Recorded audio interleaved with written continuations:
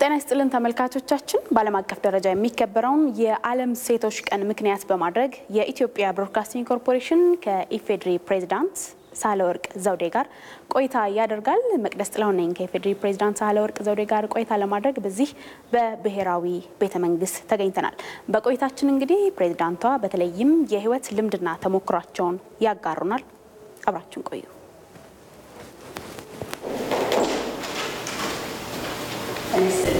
ሰላም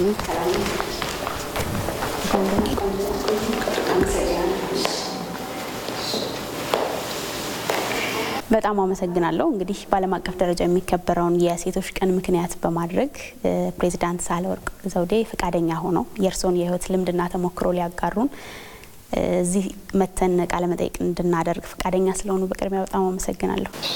እኔ ነኝ ማመሰግናለሁ። እንደመነሻ እርሶ በፕሬዝዳንትነት ወደ 4 ወራት ገደማ አሳልፈዋልና ከዚህን ጀምሮ በፕሬዝዳንትነት ማገልገል ምን ይመስላል?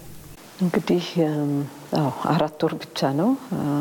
4 ወር ውስጥ እንደተገነዘብኩት ከሌላም እንደማየው ትልቅ ክብር ነው፣ ትልቅ ኩራት ነው። ለዚህ ደረጃ ብቁ መሆን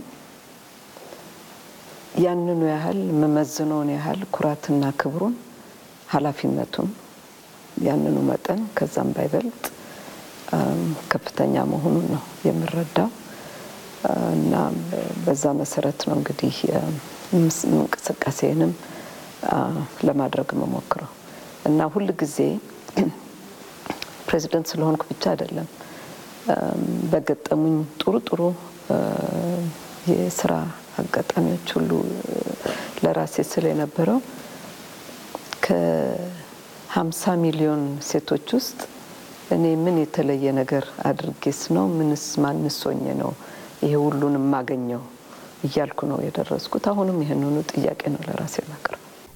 በዲፕሎማትነት በአምባሳደርነት በበርካታ ሀገራት አገልግለዋል። በትልልቅ ዓለም አቀፍ ተቋማት ላይ ትልልቅ የሚባሉ ኃላፊነቶች ላይ ሰርተው ዛሬ ደግሞ የኢትዮጵያ ርዕሰ ብሔር ሆነዋልና ለርሶ እዚህ መድረስ የራሱ ጥረትና ትጋት ይኖራል። ከዛ ባሻገር ደግሞ በዙሪያው ያሉ ሰዎች ድጋፍ ይኖራል ብዬ አስባለሁና ለርሶ እዚህ ቦታ መድረስ እነማን ሚና ነበራቸው? 2 ሰዎችን ለመጥቀስ ይፈቀድልኝ። እነሱም ወላጆቼ ናቸው።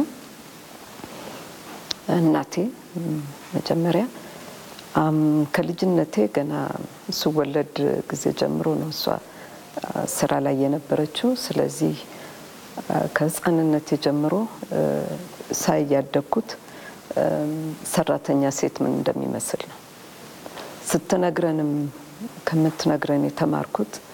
በወጣትነት እድሜዋ የራሷን ስራ ለመጀመር ፈልጋ ያጋጠማትን በርካታ ችግሮች ትነግረን ነበር። ለምሳሌ ንግድ ሚኒስቴር ፈቃድ ላውጣ ብላ በሄደችበት ጊዜ አግብተሻል? አዎ። ባለቤትሽ ይምጡ፣ ባለቤትሽን ማየት አለብን፣ ባለቤትሽ መፍቀድ አለባቸው ወዘተ የሚሉትን እንሰማ ነበር። ባለቤት የሆኑት ሰው ደግሞ ሄደው ፈቅደውም እንድትሰራ አድርገዋታል እና ይሄንን የወንድ ሚናን ሴቶች ለመስራት ለውጭ ለመውጣት አደባባይ ለመውጣት በዛን ዘመን የነበረውን ችግር ዛሬም ብዙ አንዳንድ ቦታም የሚገጥሙ ናቸው። ሌላው አባቴ ነው። የ4 ሴት ልጆች አባት ሆኖ እኔ መጀመሪያ ነኝ። ሲያስተምረን የነበረው በተለይ እኔን እንደምሳሌ ትሆኛለሽ በሚል ዋናው መሪ ቃሉ ምንም ነገር የሚያቅትሽ የለም ነው። ምንም ተማሪ በርቺ፣ ከዛ በኋላ ምንም አትቸገሪም ነው እና ይሄ ምንድነው ለኔ የሰጠኝ በራስ መተማመን ነው። ይሄንን አጎልብቶልኛል። ምንም እንኳን አንዳንድ ጊዜ ይሄንን ስራ ለዚህ ተፈልገሻል፣ ለዚህ ታጭተሻል ስባል የሚመጣልኝ መጀመሪያ ጥያቄ ይችላልው ነው እና ሙሉ በሙሉ ሳልላበሰው ቆይቻለሁ ማለት ነው። ነገር ግን እነዚህ 2 ወላጆቼ ከፍተኛ ቦታ በህይወቴ ውስጥ ያላቸው ናቸው። በተለያዩ የስራ ኃላፊነቶች ላይ አልፈው ዛሬ የኢትዮጵያ ፕሬዝዳንት ሆነዋል። በኢትዮጵያም በሴት ፕሬዝዳንትነት የመጀመሪያ ነውና ፕሬዝዳንትነት ከነበሩት የስራ ልምድ የህይወት ተሞክሮ አንፃር ምን የተለየ ነገር ኖሮት አገኙት? ብዙ የተለየ ነው። ዋናው የተለየው የደጃዝማችነቱ በኩል ከፍተኛ ነው። ፕሮቶኮል፣ ቦታው ከፍተኛነት ወዘተ ከሱ ጋር የሚመጡት ነገሮች እነዚህ ከባድ ያደርጉታል። ከባድ ስል የስራው ክብደት ሳይሆን ብዙ ግርግር አለው ዙሪያውን ለማለት ነው። በተረፈ ግን ኢትዮጵያን መወከል ነው። ኢትዮጵያን በልብ ይዞ መሄድ ነው። ይሄንን አምባሳደር መሆን በዛ ደረጃ ይሄንኑ ነው ሳረግ የኖርኩት። ስለዚህ ይሄ ሁሉ ለስራው ያዘጋጀ ይመስለኛል። ከዚህ ጋር ተያይዞ በበርካታ የስራ ልምዶች ውስጥ አልፈው ዛሬ ፕሬዝዳንት ሆነዋልና ህልሞ ምን ነበር? መሆን የሚፈልጉት ደረጃ ላይ በትምህርት ዓለምም በስራ ዓለምም ያሳኳቸው ነገሮች አሉና ህልሜን ይዤው መጥቻለሁ፣ ለህልሜ ስሰራ ነበር ብለው ያስባሉ?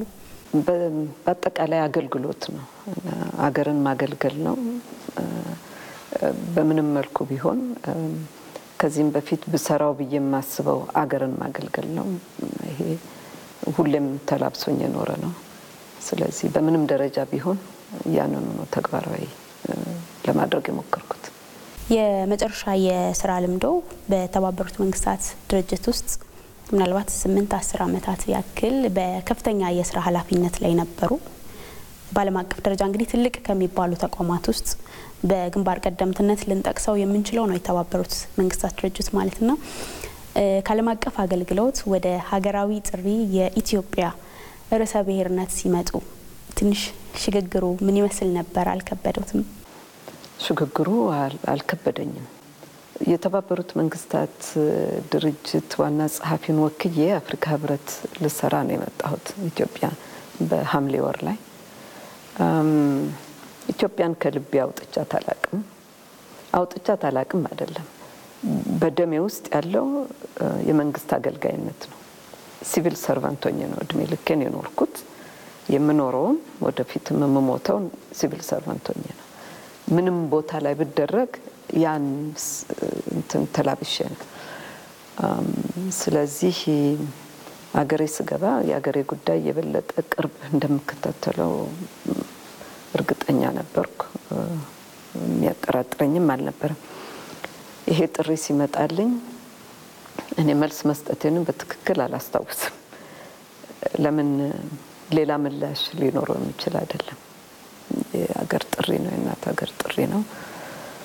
በደስታ በታላቅ ኩራት ነው የተቀበልኩት። ከወራት በፊት እርስዎ በርዕሰ ብሔርነት ሲሰየሙ ሀገር አቀፍም ሆነ ዓለም አቀፍ በርካታ መገናኛ ብዙሃን ይህንን ዘገባ በተለያየ መንገድ ይዘው ወጥተው ነበረ። ከነበሩት የስራ ልምድ የእውቀት ደረጃ የእርስዎን ታሪክ መነሻ አድርገው ኢትዮጵያ አዲስ ሴት ፕሬዝዳንት ተሽሞላታል በሚል በርካታ ዓለም አቀፍና ሀገር አቀፍ መገናኛ ብዙሃን ሰፊ ሽፋን ሰጥተውት ነበረ። ተከታትለውታል ብዬ አስባለሁና የወቅቱን ስሜት ቢያጋሩ።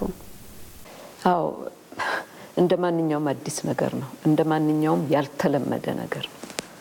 ተለምዶ ሊሆን ሲገባው ያልተለመደ ነው። ሴቶችን በዚህ ደረጃ ላይ ማየት ለክፋቱ ይሄ ነው እውነታው። በተለይ አሁን አፍሪካ ላይ የለንም ሴቶች በርዕሰ ብሔርነት ደረጃ ያሉ።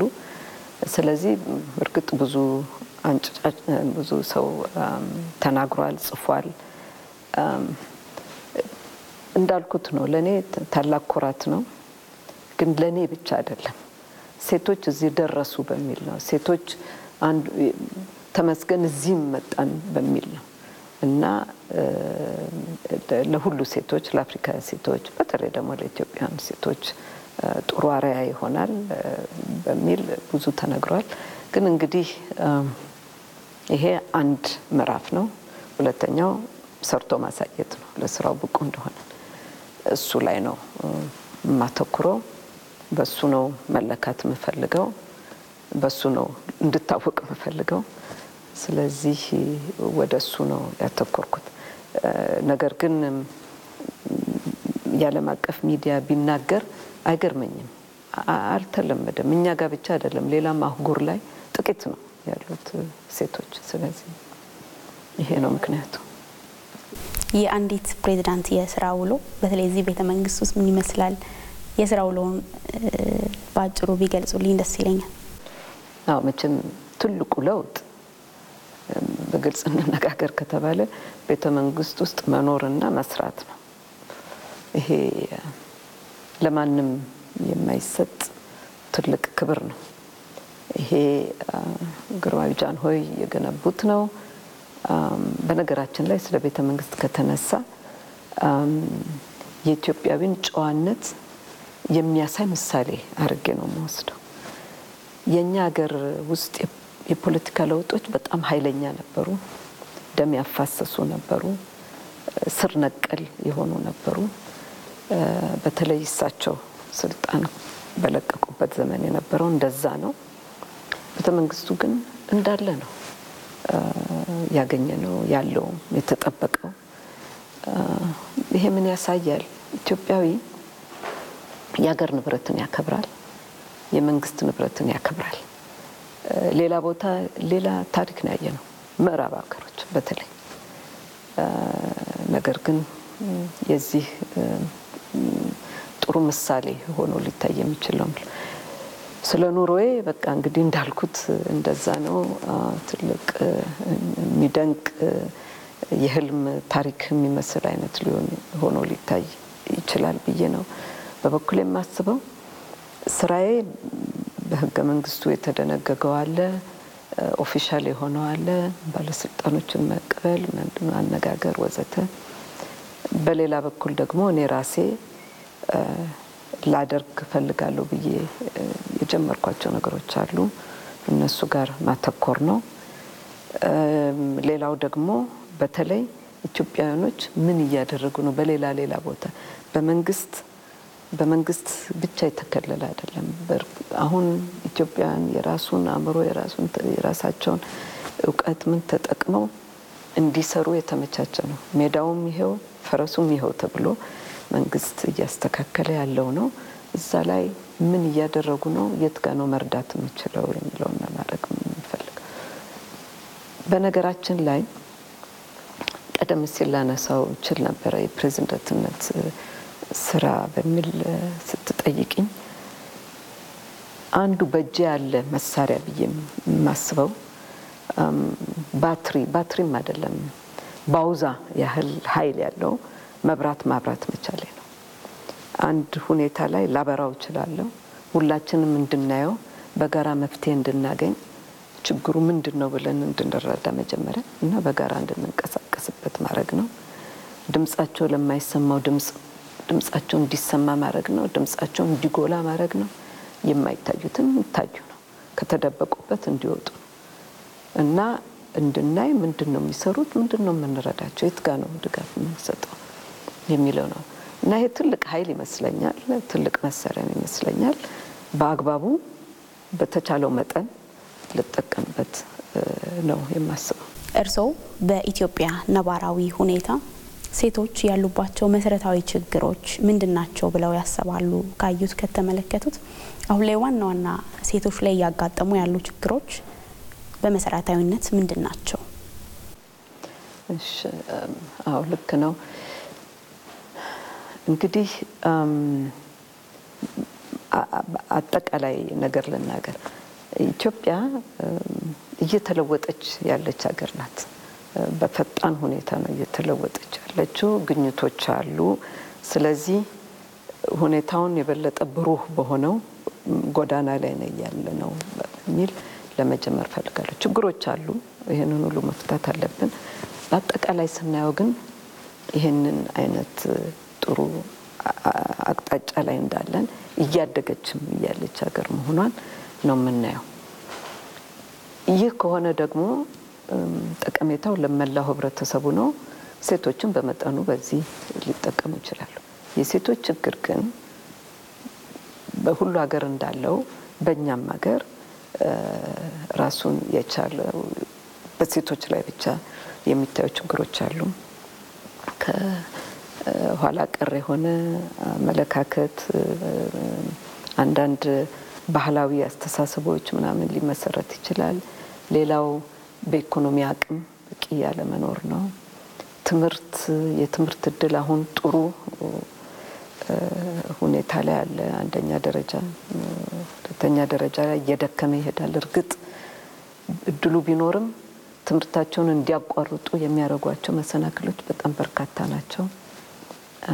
በጤና በኩል ሴቶች በወሊድ በምን የጤና ጣቢያዎች እየተስፋፉም ቢሄዱ የሴቶች ላይ ያለ አሁን የሴቶች የጤና ኤክስቴንሽን እኛ ጋር በሴቶች ብቻ የሚመራ ነው። በጣም ጥሩ ነው። አመለካከቱን ለውጦታል። ለዚህም ነው እድገት የሚታየው እና እነዚህን የመሳሰሉ ችግሮች አሉ። የገጠር ሴት ከከተማው ወሰተ የምንለው እና በአጠቃላይ እኔ እነዚህ ችግሮች አሉ፣ በጋራ መቅረፍ አለብን። ዋናው ፍሬ ነገር የሴቶች ጉዳይ የሴቶች እኩልነትና የሴቶችን ማጠናከር ኢምፓወር ማድረግ ጉዳይ የሴቶች ጉዳይ ብቻ አይደለም፣ የህብረተሰቡ ጉዳይ ነው። ስለዚህ ይሄንን በጋራ ተያይዘን መለወጥ የሚኖርብን ነው እና እነዚህ ችግሮች አሉ።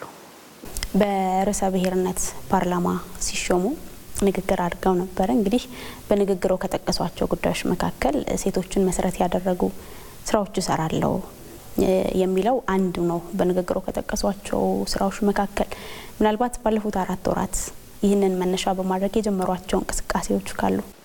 እኔ በሴቶች ላይ ለኢትዮጵያ ሕዝብ ቃል ገብቻለሁ። ብዙ እናረጋለን ብያለሁ። ገና መጀመራችንም ነው ብያለሁ። ካደረኳቸው ነገሮች ውስጥ አንደኛው በሴቶች ጉዳይ ላይ ብዙ እንቅስቃሴ እናያለን። በጎ አድራጎት ማህበር ሆነ በሴቶች ጉዳይ ላይ ተቋቋሙ ይሁኑ በሲቪል ማህበረሰብ ይሁኑ በኤንጂኦ መልክ ይሁን አሉ። አንደኛው የተያዝነው ስራ ማን የት ቦታ ምን ይሰራል የሚለው ነው። ብዙ ሴቶች በተለይ በራሳቸው ተነሳሽነት በርካታ በጣም የሚያኮሩ ስራዎችን እየሰሩ ነው። መንገድ ላይ ወደቁትን በማንሳት ወጣቶችን በመርዳት እናቶችን በማድረግ እየሄድኩ አይቻለሁ። በእውነት ከራስ በላይ ብዙ ነገር መስዋዕት አድርገው የሚሰሩ አሉ። የነዚህ ስራ የተወሰነ ደረጃ ላይ ብቻ ነው። ከዛ ብዙ ሊሄድ አይችልም። የአቅም ማነስ ምን አለ እና እኔ በጽኑ ማምንበት እነዚህን ጥረቶች ማያያዝ ያስፈልጋል። ኃይል መፍጠር ያስፈልጋል እና ውጤቱም በከፍተኛ ደረጃ ላይ እንዲመጣ ማድረግ እንችላለን። ይሄንን እያየን ነው። አሁን አዲስ አዋጅ አለ። በአዲስ አዋጅ እንደገና ሲመዘገቡ ወዘተ የምንረዳውን የምንችለውን ሁሉ ረድተን እንዲሄድ ነው። ተቋማዊ አካሄድ ይዘን ማድረግ ነው። ሁለተኛው አጠቃላይ ሴቶችን በተመለከተ በጣም ብዙ መስራት ይቻላል። በእውነቱ ግን አንድ ቦታ ላይ ደግሞ አንድ ትኩረት አቅጣጫ ያስፈልጋል። እኔ ምን አሰብኩኝ አማካሪ ቡድንም ይዤ ነው በዩኒቨርሲቲዎቻችን ላይ ብናተኩር ሴቶች በብዛት እንዲወጡ ለማድረግ እንችላለን። ስራ ገበያ ላይ ይገኛሉ፣ ሙያዊ ላይ ይገኛሉ፣ ከፍተኛ ኃላፊነት ቦታ ላይ ለመምጣት ይችላሉ፣ ለሹመት ይበቃሉ። ሴቶች የሉም ከሚለው ማውጣት አለብን። አንደኛ ደረጃ ጥሩ ሚዛን ኖሮ፣ ሁለተኛ ደረጃ ተዛብቶ ብዙዎች እየወጡ ከትምህርት ገበታቸው እየተለዩ ዩኒቨርሲቲ ጥረው ግረው ከገቡ በኋላ ደግሞ ያለው መሰናክል ብዙ ነው። ቢያንስ እዛ ላይ ያለውን አይተን ደግሞ እንወርዳለን። ይሄንን ስናረግ በሙሉ የትምህርት ሂደቱ በሙሉ መታየት የለበትም የሚል እምነት የለኝም። አንድ ላይ ማየት ያለ ነገር ግን ልዩ ትኩረት በዩኒቨርሲቲዎች ላይ ዩኒቨርሲቲዎቻችን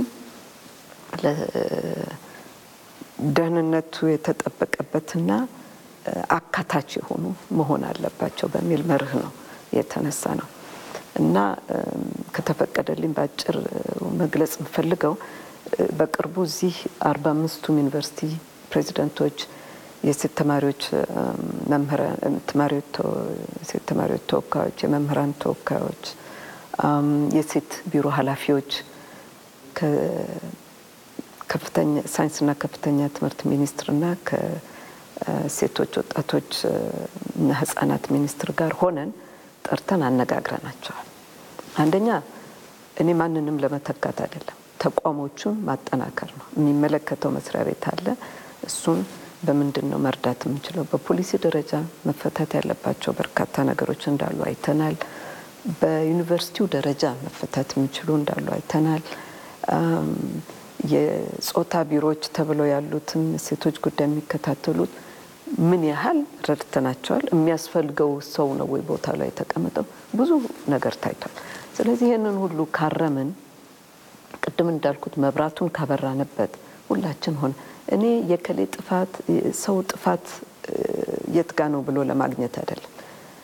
ችግሩን ግን ከስር መሰረቱ አይተን እንቅረፈው በሚል ነው እና ይሄንን ስናረግ ደግሞ የነጻ ትምህርት እድል ሴቶች ሊያገኙ የሚችሉበትን ሜንተርሺፕ የሚባለውን ደግሞ በአማርኛ ቃሉን ለጊዜው ባላገኘው ሴቶች ሌሎችም ሴቶች እንትን መርዳት አለባቸው፣ ብቁ ማድረግ አለባቸው። የተባበሩት መንግስታት ውስጥ እየሰራው ያለው አይተነዋል። ይሰራል፣ በጣም ይሰራል። አሁን ባለንበት የኢትዮጵያ ፖለቲካ ነባራዊ ሁኔታ 50% ያህል ከፍተኛ የስራ ኃላፊነት ቦታዎች በሴቶች እንዲያዙ ተደርጓል። ሴቶችን የሚያበረታቱ ስራዎች እየተሰሩ ነውና አንዳንድ ቦታ ላይ እንደ ስኬት ይቆጠራል። በቃ አሁን ለሴቶች ቦታ ተሰጥቷል ብሎ የማብቃት ነገር እናስተውላለንና ተቋማዊ አደረጃጀት ከመያዝ አንፃር ሴቶች ላይ መሰራት ያለበት ምንድነው ብለው ያስባሉ? ኃላፊነት ላይ ከመሾም በዘለለ በኢትዮጵያ ነባራዊ ሁኔታ ሴቶች ላይ ምንድነው መሰራት ያለበት? በዚህ ደረጃ ሹመት ላይ መድረስ የአንድ ካቢኔ ግማሹን ለሴቶች መስጠት ይሄ ሁሉ ቆራጥ የፖለቲካ እርምጃ ውሳኔ ነው። በጣም ጥሩ ነው እና ጥሩ ግኝትም ነው። ብዙ ሀገሮች አልደረሱበትም። ከዛም አልፎ ከካቢኔም ሌላ ከፍተኛ ቦታዎች የኔንም ጭምር ሴቶች እንዲያገኙት ተደርጓል። ይሄ ግን መጨረሻው ግብ ነው ብለን ተነስተን ከሆነ በጣም ተሳስተናል። ይሄንን አይነት አስተሳሰብ እንዳይኖር በደንብ ማስረዳት የሚያስፈልግ ይመስለኛል። የሴቶች ጉዳይ ተፈታ ሊባል የሚችለው ላይ የተቀመጥነው ከታች ለመምጣት ያልቻሉትን መሀል ያለውን ባዶ ሆኖ የሚታየው ነው ጥቂት ሆኖ የሚታየውን እየሞላን መምጣት ካልቻል ይሄ ብቻውን ሩቅ ያደርሳል። ከዚህ በፊት የበለጸገ ሀገር ውስጥ እንደዚሁ አንዲት ሴት ጠቅላይ ሚኒስትር አድርገው ነበር። በጣም የወንዶች ዶሚኔሽን ከፍተኛ በነበረበት ሁኔታ ላይ ነገር ግን ያየሁት እኔም እዛው ሆኜ የተመለከትኩት ነው። እዛ ላይ የተቀመጡ ሴት እስክትወድቅ ነበር የሚጠበቀው። አቃቂር ሲወጣላት ይሄን አላረገችም። ለማንም ወንድ የማይደረገው ሲደረግላት መጨረሻ ላይ ውጤቷ ጥሩ አይደለም ተብሎ ተነሳች። ያ ያስከተለው ምንድነው? የሴቶችን እድል በጣም ወደ ኋላ ጎተተው። እድሉ ተሰጥቷቸው ነበር፣ አልሰሩም፣ አልቻለችም በሚል እድል መስጠት ከድጋፍ ጋር ነው። እድል መስጠት ያልነበረችበትን ቦታ ላይ ደርሳለች። ይሄንን አምነን እንደ መሪም ተቀብለን ድጋፉን መስጠት አለብን የሚለው መላበስ አለ። ይችሉታል ወይ ብቻ ከሆነ ፈተናው አደገኛ ነው የሚሆነው። እኔ ለኢትዮጵያ ብቻ አይደለም ብዙ ቦታ ላይ የሚታይ ነው። ስለዚህ እኛ ያሉትን ደግፈን እንዲሳካ አድርገን ስራቸው እንዲሳካ እንዲሆን መጣር አለብን። ሁሉም ሰው የራሳቸውን ጥረት ማድረግ አለባቸው። ነገር ግን ለጥያቄው ቀጥታ መልስ ይሄ መጨረሻው አይደለም፣ መጀመሪያው ነው። እድል ተሰጥቷል። እድሉን በደንብ መጠቀም አለ። ነገር ግን ይሄ ነው የሴቶችን እኩልነት የሚያረጋግጠው የሚለው የሌሎችን ልክ አንድ ትልቅ ዛፍ ጫካ እንደመሸፈን ያህል ነው። ጫካ ካለ ጫካ ነው፣ መመንጠር ካለበት መመንጠር አለ እንጂ ይሄ ብቻውን ሊጋርደው አይችልም፣ አይገባም። መልካም። ሌላው ምናልባት ያው በርካታ ታላላቅ በሚባሉ ዓለም አቀፍ ተቋማት ላይ አገልግለዋል። ከኢትዮጵያ የመንግስት ሰራተኝነት ከወጡ በኋላ ትልልቅ የሚባሉ ዓለም አቀፍ ተቋማት ላይ ነው ያገለገሉት። ከአፍሪካ እንደመጣ ሰው ከአፍሪካም ደግሞ ከኢትዮጵያ ተወክሎ እንደሄደ ከዛ ባሻገር ደግሞ ሴት ሆኖ እዛ ትልቅ ቦታ ትልቅ ኃላፊነት ላይ ማገልገል ማለት የነበረው ስሜት በዙሪያው የነበሩ ሰዎች እይታ እንዴት ይገልጹታል? በተለይ ደግሞ የተባበሩት መንግስታት ድርጅትን ተሞክሮ ቢያነሱልኝ ደስ ይለኛል። እንግዲህ እሱን ከፈለግሽ እሱ ላይ ላተኩር እችላለሁ። እንደውም እሱ ምሳሌ ጥሩ ይመስለኛል። የተባበሩት መንግስታት ድርጅት ስገባ የተሰጠኝ ኃላፊነት በመካከለኛው አፍሪካ ሪፐብሊክ ውስጥ ልዩ መልእክተኛ ነኝ። ከችግር ፖለቲካ ችግር ውስጥ ያለች ሀገር ነች። የሰላም አስጠባቂ ሰራዊት ነበረ። እሱ ወጥቶ የተባበሩት መንግስታት የፖለቲካ ሚሽን ነው የሱ መሪ ሆኜ ነው የገባሁት። እኔ ይዤ የመጣሁት የብሔራዊ የአገር አገልጋይነት ልምድ ነው። ስለዚህ አገር አከብራለሁ፣ መንግስትን አከብራለሁ፣ ስርዓት አከብራለሁ፣ ተቋም አከብራለሁ። ተቋሙ እንዲሻሻል እንዲለወጥ መርዳት አለንም እንጂ እንደንለው አንችልም። አንዳንድ ጊዜ የተባበሩት መንግስታት እንደዚህ ሚሽኖች መጥተው ፓራሌል የሆነ ሌላ ኃይል ሆኖ ለመቀመጥ አዝማሚያ አለ። ስለዚህ ያንን ሚዛን ለማስጠበቅ የተቻለኝን አደርጋለሁ። ምንም ይሁን ምን መጨረሻው መደምደሚያ አገራቸው ነው፣ እነሱ ናቸው ኃላፊዎች እንጂ እኛ አይደለም የሚለው ነበር የተላበሰ። እንደ ሴት እንደ አፍሪካዊት ሴት እንደ ኢትዮጵያዊት ሴት ብዙም ጥቂት ሳልቆይ እንድረዳ የሆነው የተረዳሁት ሁለት ከፍተኛ የሆኑ እንቅፋቶችን ለስራዬ ይዤ መምጣቴ ነው። አንድ ሴት በመሆኔ፣ ሁለት ጥቁር ሴት በመሆኔ። ይሄ የብዙ አገሮች ሰዎች ያሉበት ድርጅት ነው እንደ ደንቡ ወዘተ። ነገር ግን እንዲሰማን ይሆናል፣ የበለጠ ግን እንድንታገል ያደርጋል። ቦታው ላይ ተቀምጫለሁ፣ ስልጣኑ ተሰጥቶኛል፣ እኔ ነኝ አመራር ላይ ያለሁት፣ መከተል አለባችሁ ነው። ሌላ ምንም አማራጭ የለም። ሌላው ከባዱ ነገር አማራጭ ካልን ዘንዳ ለሴት በተለይ ኃላፊነት ላይ ስንቀመጥ አማራጭ የለንም። ይሳካል አይሳካም አማራጭ ሆኖም ሊታይ አይችልም ከመሳካት በስተቀር። ካላሳካ ነው የምንነደው የሌሎችንም እድል ነው። የኛ ብቻ አይደለም። የኔ እጣ ፈንታ ሌሎች እህቶቼ ላይ የሚያስከትል ነው። ማን ነበረች እዛ? አንድ ከኢትዮጵያ አንዲት አፍሪካዊ እድል ሞክረናል፣ አልተሳካም። እስቲ ወደ ሌላ እንሂድ። 190 ምናምን ሀገር ነው የተባበሩት መንግስታት አባል ሀገሮች እና ይሄ ነው ሁለት ሜጀር ችግር አለው። ብዙ ጊዜ በንግግር ውስጥ አሁን ባለው ተለምዷዊ አካሄድ የሚፈልገውን ለውጥ ማምጣት አይቻልም የሚለውን ንግግር በተለያየ መንገድ ሲጠቀሙበት ይስተዋላልና መነሻው ምን ይሆን? ምን ለማለት ፈልገው? እኔ በኢትዮጵያ ብቻ አይደለም፣ በተለይ በኢትዮጵያ ላይ በሌላም ደረጃ በዓለም አቀፍ ድርጅቶች በተለይ የተባበሩት መንግስታት ወዘተ ቀድሞ እንደነበር ነው ዝም ብለን ነጋ ጠባ ያንኑ እየሰራን ከሄድን ለውጥም አናመጣም። ለጊዜው ለሚጠይቀው ምላሽ ምንሆንም ምናመጣም ሆነን አንገኝም። እንደዛ ነው ሆኖ የሚታየኝ። ሁኔታው ከሚጠይቀው ፈጣን ለውጥ ፈጣን እርምጃ አኳያ አመለካከታችንንም መለወጥ አለብን።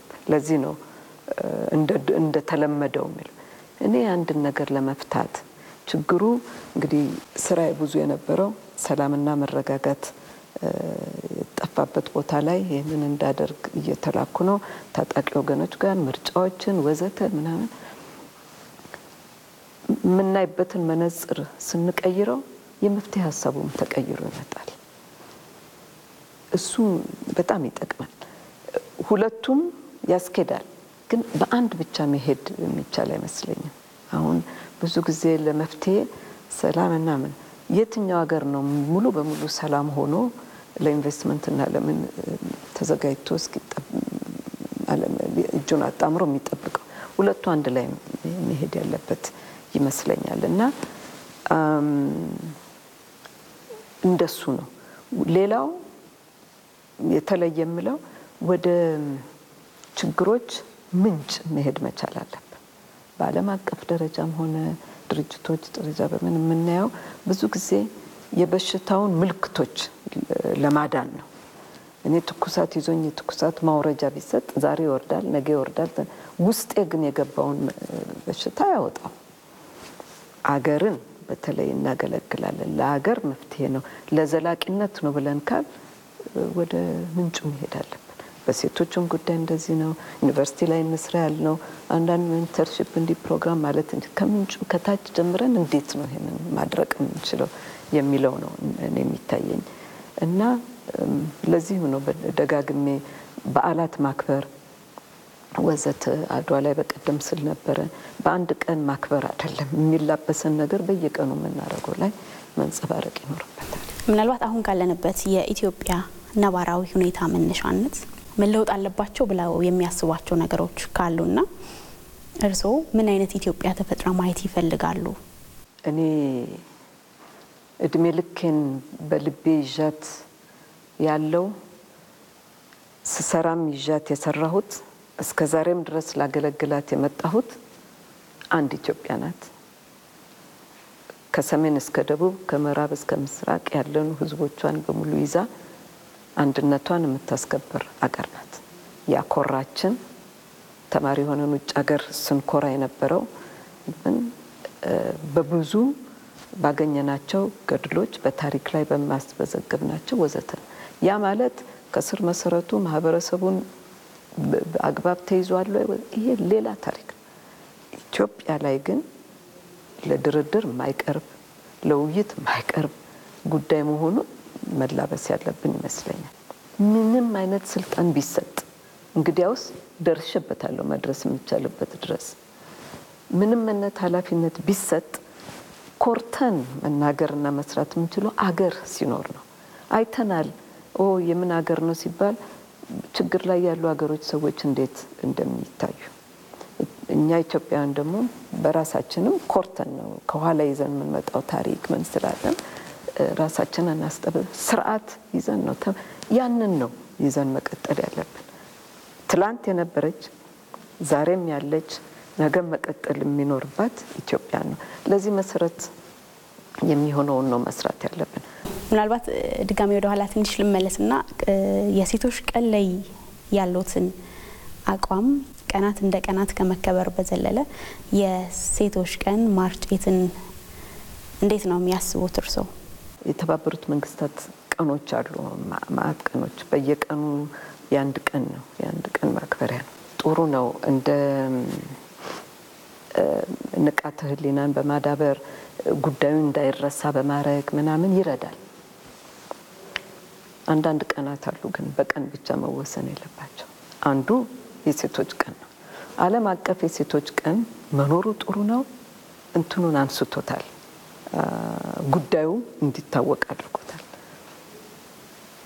በአመት የምናከብሩ መሆን የለበትም እኔ ከዚህ በጣም ለየት ያለ ነው አስተሳሰቤ ማርች 8 ዓለም አቀፍ የሴቶች ቀን ማርች 8 ለኔ 365ቱም ቀን ነው የሴቶች ቀን በየቀኑ ልናስበው የሚገባን የሴቶች ቀን ምን አገኘን ምን መስራት አለብን ከሆነ ዘንዳ መሆንም ነው ያለበት ነው በየቀኑ የምናስበው እንደውም ድንገት ኢትዮጵያ ላይ አንዳንድ ሀገሮች ሲያረጉ ያለው አንድን ወር የሴቶች ወር ብለን ፈልገን ቀን አመች የሚሆንበት ከትምህርት ቤቶች ረፍት ጋር ከምን ጋር አንዳንድ ሰው ያንን ወር በመደጋገም በየኤሪያው በየህብረተሰብ ክፍሉ ወዘተ በርካታ እንቅስቃሴ ያደርጋሉ። ያ ነው እየሰረጸ ነው። አንድ ቀን ለኔ ማርች 8 አመቱን በሙሉ ነው። ይሄንን ነው ሪሊ ማድረግ ያለብን። ይሄንን የሴቶች እኩልነት እስክንወጣው ድረስ በነገራችን በዓለም አቀፍም ደረጃ ስናየው ባለፈው ክፍለ ዘመን መፈታት የነበረበት የመብት ጉዳይ ነው። እንደገና 21ኛው ክፍለ ዘመን ይዘን ምን ጎትተው። ስለዚህ ይሄንን በቁርጠኝነት መያያዝ አለብን ብዬ ነው ማስበው። በመጨረሻ እንግዲህ የኢትዮጵያ ብሮድካስቲንግ ኮርፖሬሽን እርሶን ለሴቶች ቀን እንግዳ ይሁኑ ብሎ ሲል መነሻችን የሴቶች ቀንን ብቻ ለሴቶች መልእክት ያስተላልፋሉ ብቻ ብለን አይደለም። ከርሶ የህይወት ልምድ ተሞክሮ በመነሳት ለበርካቶች ትምህርት ልምድ መሆን የሚችል ልምድ ስላሉት ነውና በተለይ ለዚህ ትውልድ ለዚህ ወጣት የሚያስተላልፉት መልእክት ምንድነው? አዎ ጥሩ ነው። በሴቶች ብቻ ላይ አንታጠርም መሆንም የለበትም። ወጣቶችም ሴቶችም ናቸው ግማሹም። ወጣቱ ደግሞ በጣም ከፍተኛውን ቁጥር ያዘ ነው በአገራችን። ስለዚህ ተስፋው በወጣቱ ላይ ነው። ለወጣቱ የሚለው ብዙ ጊዜ ለተቀማጭ ሰማይ ቅርቡ ነው የሚባል አነጋገር አለኛ ጋር። ተቀማጭ አይደለንም፣ ቆመናል። ስንቆምም ሰማዩን እንገፋዋለን ወደ ላይ። መቆሚያ የለውም። ሰማይ የማይደረስበት እንደሆነው ሁሉ መስራት የሚገባን በዚች ሀገር ላይ ብዙ ነው። ከፈለግን ከተነሳን ከቆምን ከሮጥን ብዙ ከፍተኛ ደረጃ ላይ ልንደርስ እንችላለን እና ወጣቱ ይሄንን የተላበሰ ነው። በተፈጥሮም ነው ወጣት ወደፊት የሚያይ ነው። በፍጥረትም እንዲሆን የሚገፋፋ ኃይል ነው። ይሄንን መቀጠል ይኖርበታል። ሌላው ዋናው ትልቁ መልእክቴ ሀገራችንን በተመለከተ ነው። ኢትዮጵያዊነትን በተመለከተ ነው። ኢትዮጵያዊነት የሁሉ የምናረገው ማዕከል መሆን አለበት። ወጣቶችን በሚያረጉት እችን አንድ ኢትዮጵያን በልባቸው ይዘው በልባቸው ብቻ አይደለም በሚሰሩት በሚያረጉት በሚናገሩት ላይ ይሄንን ያገናዘበ መሆን አለበት። ዛሬ በብዙ መረጃም በጣም ቶሎስ ፈጥኖ ስለሚሄድ ምንም በቁንጽል ነገሮች ላይ ሌላ ጫፍ ለመሄድ የምንችልበት ሁኔታ አለ። ምንን ያመዛዘንን እያየን መጓዝ አለብን።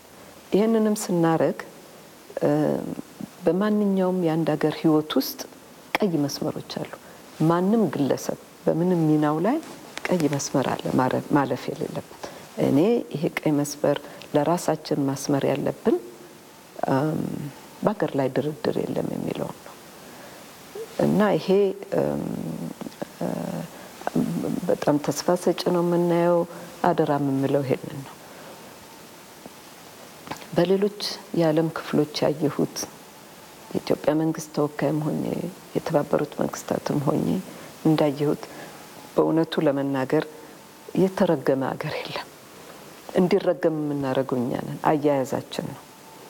በተለይ የፖለቲካ ስልጣን ላይ ያሉ ሰዎች ለራሳቸው ብቻ በሚሆን አገርን ለመምራት ስልጣን ላይ ለዘላለም ወዘተ በሚል እናያለን። አሁን ብዙ ቦታ ያሉ እንቅስቃሴዎች ላይ ወደማይሆን አቅጣጫ የምንመራው ነው። እግዚአብሔር ሲፈጥር ባርኮ ነው ሁላችንንም የላከን ነው ብዬ ነው የማምነው። አገሮቻችንንም እንደዛ እንዲሆን ማድረግ የኛ ፋንታ ነው፣ የወጣቱም ነው። እሱ ላይ ነው አደራ ለማለት የምፈልገው። ለማንኛውም እንግዲህ አብረንን እችን ሀገር ወደ ከፍተኛ ደረጃ አብረን እናድርሳት። ከአቅማችን በላይ አይደለም፣ በእጃችን ነው ብዬ ነው የማምነው።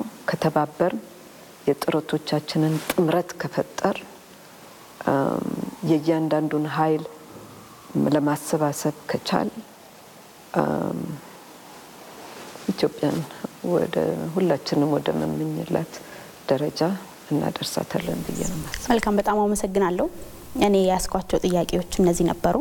ነገር ግን እንደው ይሄንን ሐሳብ እናነሳው መልካም ነበር የሚሉት ሐሳብ ካለ የመጨረሻ እድሉን ለእርሶ ልስጥዎት። ያለ አይመስለኝም። ብዙ ጉዳይ ላይ ልንነጋገር እንችላለን። ኢንተርቪውን እናረዝመዋለን። ደግሞ ኢንተርቪው በመስጠት ብዙ የታወቀ አይደለሁም። ነገር ግን እነዚህን መሰረታዊ ጉዳዮች በተለይ በሴቶች ላይ ለማድረግ እያሰብኩ ያለው በዚህ አጋጣሚ እንድገልጽ እድሉን በማግኘት በጣም አመሰግናለሁ። መልካም ቀን ይሁንልን። የሴቶች ቀን ሁሉንም ቀን እናርገው። የሴቶች ነገ የምንዘነጋው መሆን የለበትም።